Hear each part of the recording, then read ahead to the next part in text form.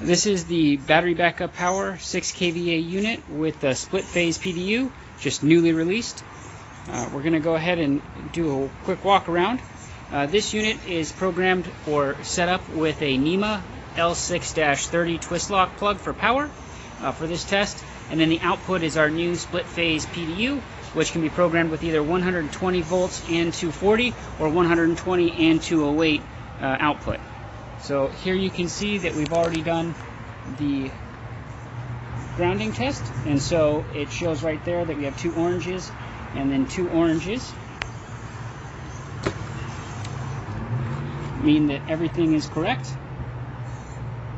And now we're going to do our voltage test. This PDU is programmed with 120 volts and 208 instead of 120, 240. It's going to go to a Waters laboratory instrument. So first things first is we're going to test the first block.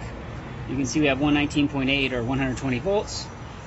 Second block, we're going to go ahead and test. You can see we have 119 volts. Now we're going to test the 240s. This is, the 208 volt receptacles. So in this case, we're going to, there we go, 208.1.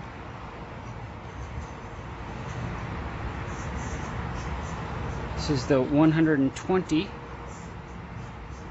There we go, 119.7. This is the twist lock 30 amp, 120 volt. Now we're going to test another one of the 208s. So there we go, we have another twist lock 208. Here's the straight blade 208s, the NEMA 6-15/20s.